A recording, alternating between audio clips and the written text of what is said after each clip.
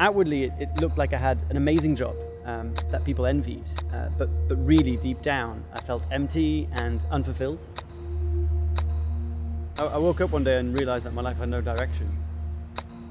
I had an executive job where I was traveling around the world, meeting the movers and shakers of the world, and I was selling overpriced advertising to really people who didn't need it.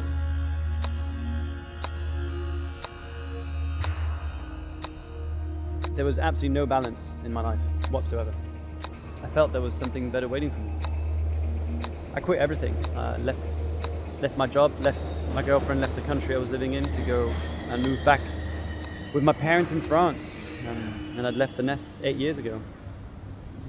After that meltdown, my mum introduced me to one of her friends who's a CTI coach. And through working with her, I discovered the power coaching had to help me transform my life.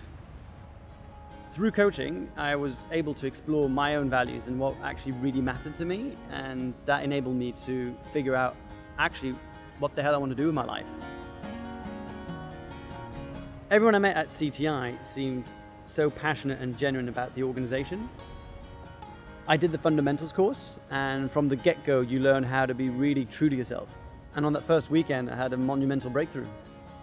I thought coaching was basically a bunch of people hugging each other, but I couldn't be further from the truth. Since CTI training, I finally moved to London and I launched my own coaching business. My advice to anybody thinking about doing CTI is to just call them and speak to a program advisor, have a conversation, and then ask to speak to a graduate and really see what others think.